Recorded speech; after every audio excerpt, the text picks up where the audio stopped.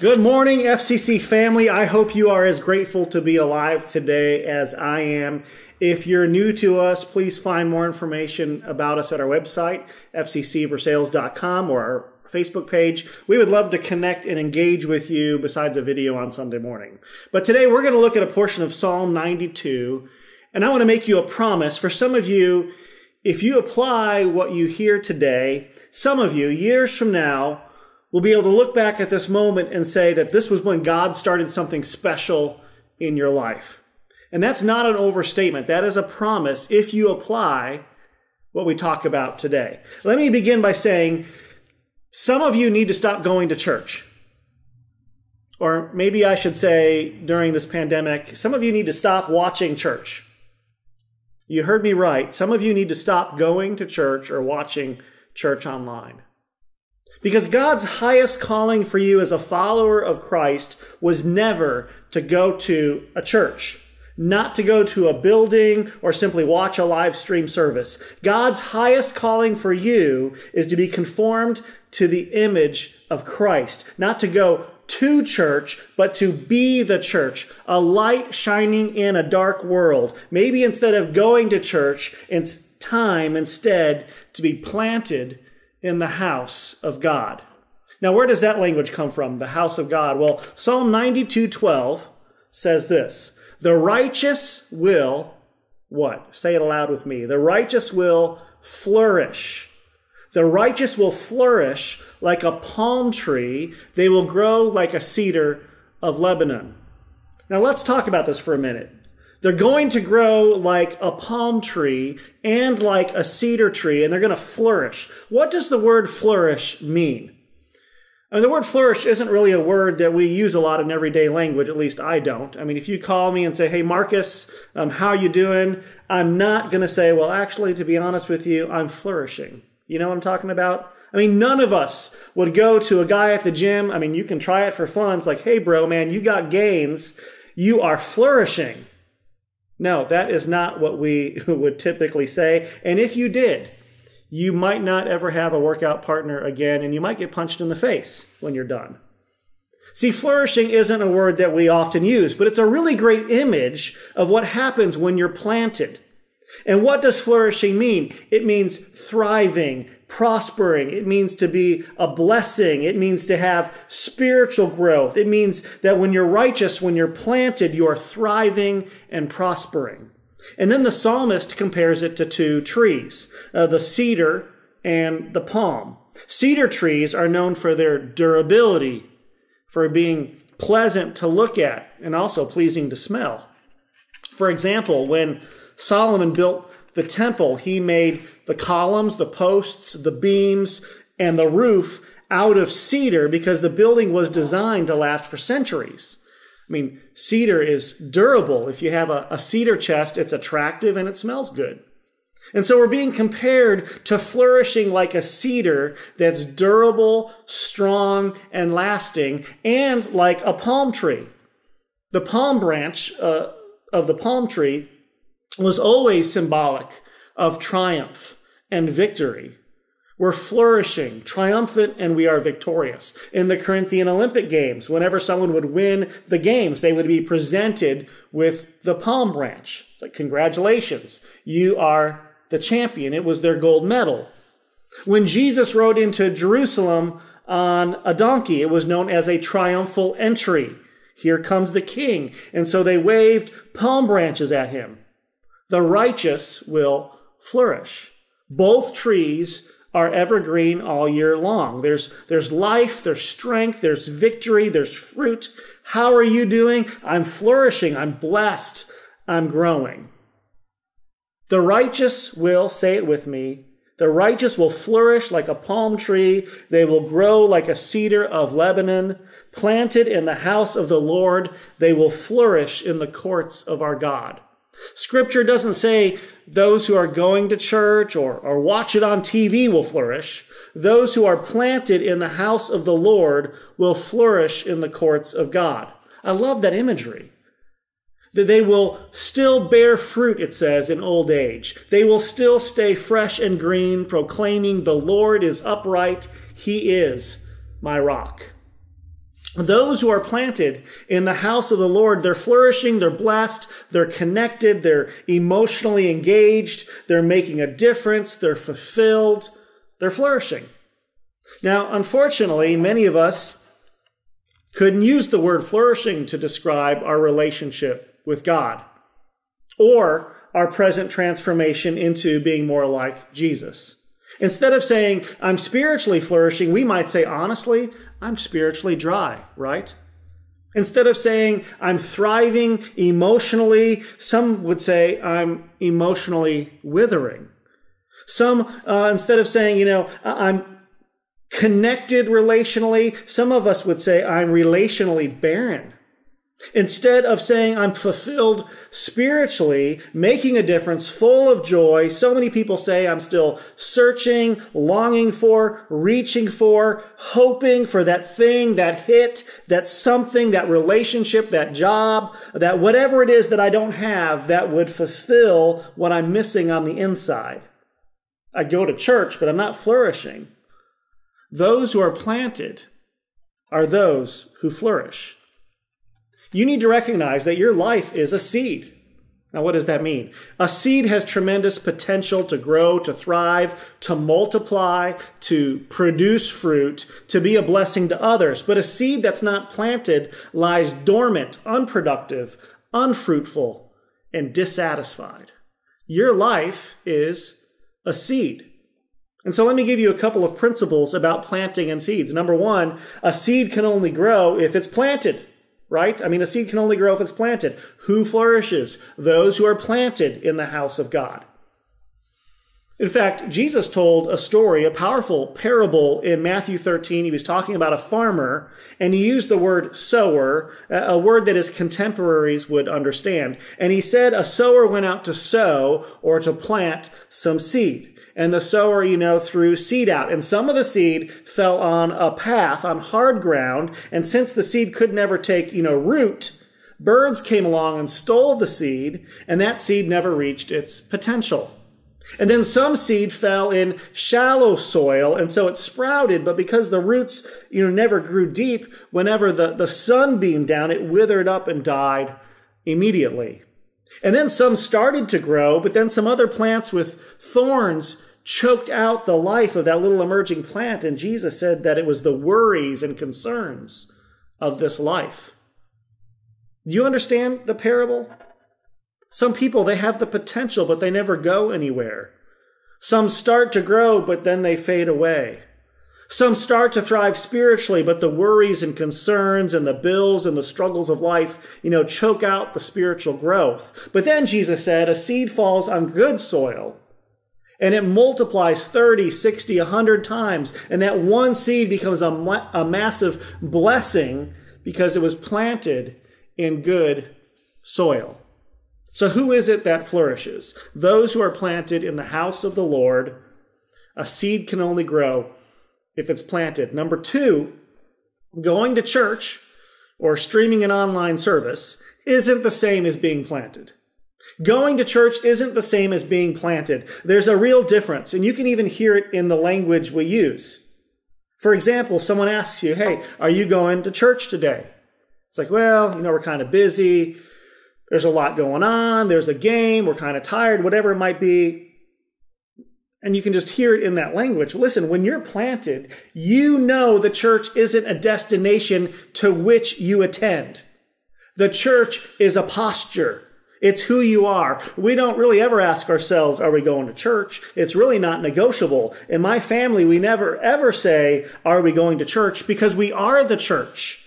We are worshiping God. It's not a destination to which we attend. It's an identity inside of us. Just like I never say, hey, kids, do you think we ought to eat today? Are we going to eat or not going to eat? Or hey, do you guys want a breath of oxygen today or not? I mean, those aren't options for us. Now, the Greek word translated as church has great meaning and depth to it. In fact, the Greek word ecclesia has really two meanings. First of all, it means gathering or assembly. In other words, if you watch a preacher's message online, that's good, and I recommend that you do that. But that's not the same as being planted in the house of the Lord. In the same way, I don't want to have a relational connection with my children just by having them listen to a voice message I send them. I want them assembled in my house because I'm the father and I love my family gathered together, meeting together. It's the gathering. But the word ecclesia comes from two Greek words. Ek means out. Klesia comes from the word kaleo, which means called out or called. And so it very literally means the called out ones. In other words, we gather together to be unified. We gather together to honor our God. We gather together to corporately hear the word of God. We gather together to use our gifts. And as we are strengthened, it's not what happens inside the building. It's that we are the church sent out into the world. That's why one of our values as a church states we are contributors, not simply consumers. See, the church doesn't exist for us. When we're followers of Christ, we realize that we are the church and we exist for the world. There's a massive difference between going to a building and being plugged into a calling or a mission. We're planted in the house of God. That's why our mission statement at First Christian Church Versailles is, we exist to make disciples of Jesus by being the family of God sent into the world on a daily basis. Let me give you two scenarios. Let's take person A and person B. Which one are you? Person A, goes to church, and there are a myriad of variations to the story. But in essence, I came and the song spoke to me, or the message was like it was just for me, or someone was so nice, they loved me and I felt loved and accepted. Some version of that. I felt empty on the inside. I recognized I had a spiritual need, and so I called out to Jesus, and my life was changed. But what doesn't happen in person A is they don't ever really connect with other believers. They never really take on the mission of the church for themselves. They still go to the church, but they kind of watch worship. There's no contribution. There's no real giving of themselves or serving or commitment behind it. We're still going to a church. And 3 years later, if not before, they're just coming on Easter and Christmas, if at all. And there's no way they can say, hey, I'm flourishing. Still may be saved. I'm not questioning, their eternal destination, but they're certainly not flourishing. And then person B goes to church. Same story. Message speaks to me. Song, person, God answers a prayer, whatever. I need Jesus. And then instead of not connecting, person B develops some relationships and someone else is praying for them. And then they're praying for someone else. And they recognize that God has given them gifts. And instead of just going to church, they use their gifts in the church and in the wider community. And suddenly the church isn't a destination they attend. It's an identity they embrace. I am a part of the family of God.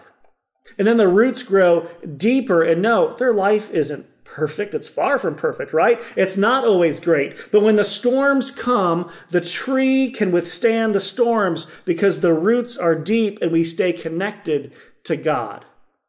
See, there's a big difference between going to a building and being planted in the house of God.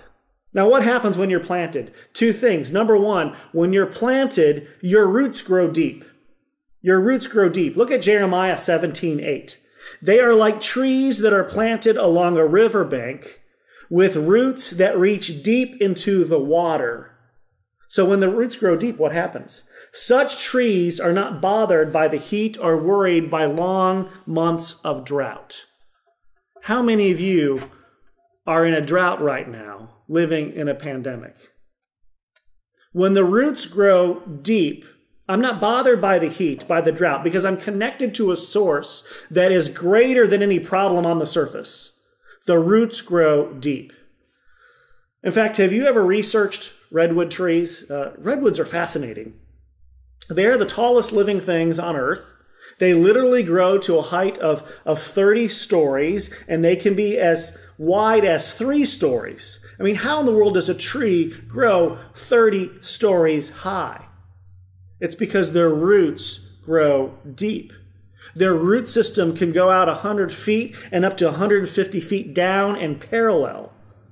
And so what happens is you have one, 30-story high tree with roots going way down. And then over here, another 30-story tree with roots that go way down. And then what happens is the roots actually intertwine beneath the ground where nobody sees, and they create a support system that sustains their strength and their growth above the ground. And that's why we need the body of Christ. We need each other. We need each other. And I promise you this week, you will face struggles and oppositions. You'll face a trial or a setback. And if you face it alone, you're more vulnerable. I mean, I don't think Satan minds at all if you just go to church. The only one who wants you to think you shouldn't be planted is your spiritual enemy, who wants you to be isolated, because when you're isolated, you are vulnerable. We need the family of God. I need you, and you need me. And I can't tell you what our church family has meant to us, praying for us. We've had more than one tough year with some tears, and we are strong and blessed and encouraged because our roots are being supported by your roots. We need one another. Your roots grow deep. Number 2, when you are planted and your roots go deep, your roots produce fruit. They grow deep, and the tree produces fruit. I mean, look again at Jeremiah 17:8. With roots that reach deep in the water, such trees are not bothered by the heat or worried by long months of drought. Their leaves stay green, and they never stop producing fruit. See, when you're planted, you produce fruit. Now, what is fruit? Well, the Apostle Paul talked about this in Galatians 5, and he called it the fruit of the Spirit. It's not our natural fruit. It's a spiritual fruit that comes from God. In other words, when we are connected to the spiritual vine, God produces spiritual fruit that Paul said would be love, joy, peace, patience, kindness, goodness, gentleness, faithfulness, and self-control. And when you're planted, all these good things come up, even when you're in a difficult season. Love still comes out. Joy still comes out in the middle of a trial. You can consider pure joy whenever you face trials and difficult times because you're planted and God is doing something special in you. And then you recognize these fruits aren't just for you. That your love blesses other people, and your joy is contagious, and your peace is attractive, and your faithfulness builds relationships. And suddenly you realize, I am planted and making a difference. Just try it. Pray for somebody. Just give to somebody. Make a difference. Be a voice of encouragement and come and serve somewhere and have an 8th grade boy look up to you and say, hey, I don't have a dad at home, but thanks for being a father figure to me. Just welcome somebody who looks different and says, hey, I was so afraid to come, but you loved me and you made me feel welcome here. And then you get a thrill. It's like, oh my goodness, God chose me to minister to that person. And then, miss a week and have someone in a group, in one of your groups, reach out to you and say, hey, where were you? I missed you. Is everything okay? And you realize, I'm getting some roots in this place. This isn't just a place where I go. This is family. I'm needed here. God needs me to do what he created me to do. I am known and I am loved. I'm planted in the house of God. And then you recognize, I'm not just saved from my sins, I'm saved for the glory of God to make a difference in this world. There's such a difference between going to church and being planted in the house of the Lord. Which one are you? Which one are you? Who is it that flourishes? Only a seed that's planted can grow and flourish. So how do we do this? How do we go perhaps from where you are to where God wants you to be? Well, the great thing about First Christian Versailles is that we aren't too big to help you figure this out. Now, during this time of physical distancing, it might be more difficult, but we can still figure this out together. If you would like to get planted and find out more how you can use your gifts, please email me at fccvstaff@gmail.com. We can talk through next steps that fit where you are personally. I mean, preferably it would be at our house over some food someday soon. But we want to hear your spiritual story because everybody has a story and everybody starts at a different place. We want to help you find your place to connect. We want you to feel welcome. We want our spiritual family to be your spiritual family. We want you to know that you are making a difference. And if this isn't the right place for you, if this isn't the right, local family of God for you, then we want to help you find another great church family. I mean, I'm serious. Let's do it. It's time. Email me. If you're a follower of Christ, it's time. Do you really think you can find a way through all the spiritual opposition by going to church or worshiping simply online?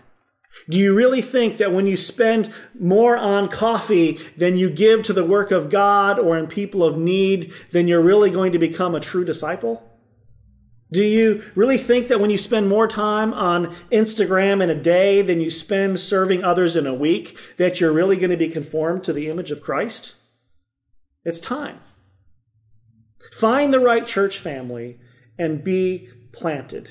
It may not be ours.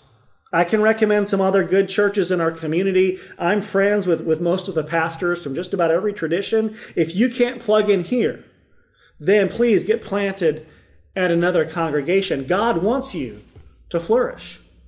So how are you doing? Well, bro, I'm flourishing. I'm thriving. Life's not perfect, but my roots are deep. My faith is strong. My brothers and sisters are praying for me. I am needed and I am loved. I am part of something. I don't go to a building. I am the church. I am God's ambassador in this world. I assemble and then I go out strengthened, planted in the house of the Lord. And you might say, well, I tried. I went 3 weeks in a row. Nothing happened. Well, listen, it takes time for a tree to grow. In fact, trees need 5 things to flourish and grow. It takes soil, light, water, the right temperature, and time. It takes good soil, your heart.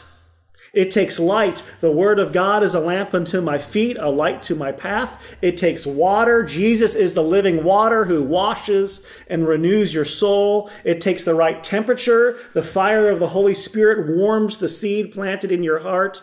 And it takes time. I mean, when's the best time to plant a tree? 20 years ago, right? But when's the next best time? Right now. Now is the time because God wants you to flourish like the evergreen, stable, strong cedar tree and the victorious, triumphant palm tree. Only those who are planted in the house of the Lord are those who can truly flourish in all that God has for you. Let's pray. Father, we pray in the name of your Son, Jesus, that you would do what I cannot do. You would move hearts. Give us a desire, God, to be a part of your capital C church, making a difference in this world. God, help us to see that your church, not First Christian Versailles, your church, capital C church, is incomplete without your family planted, using what you've given them to make a difference in this world. I pray whether it's here or some other great church in the community, God, that you would help your people be planted, that they can flourish and glorify you in all that you do. Amen. Let us pray. Heavenly Father, as we gather virtually around this table, we are reminded that you are in control and we are not. Lord, you are all-powerful, all-knowing, and all-trusting. You provide for us now, have provided in the past, and will provide for us in the future. Your Son, Jesus Christ, died a gruesome death on the cross. We remember this death by partaking of the bread and the juice. We praise you today. In Jesus' name, amen. Our Lord Jesus, on the night he was to be betrayed, took bread, and after he had given thanks for it, he broke it, saying, "This is my body, which is for you. Take and eat. Do this in remembrance of me." And likewise, after supper, he took the cup, saying, "This cup is the new covenant of my blood, which is poured out for the forgiveness of sin. As often as you drink of it, do so in remembrance of me. For whenever we eat this bread and drink from this cup, we proclaim the Lord's death and resurrection until he comes again." Please gather your elements and pray with me the Lord's Prayer. Our Father, who art in heaven, hallowed be thy name. Thy kingdom come, thy will be done, on earth as it is in heaven. Give us this day our daily bread, and forgive us our trespasses, as we forgive those who trespass against us. And lead us not into temptation, but deliver us from evil. For thine is the kingdom, and the power, and the glory forever. Amen.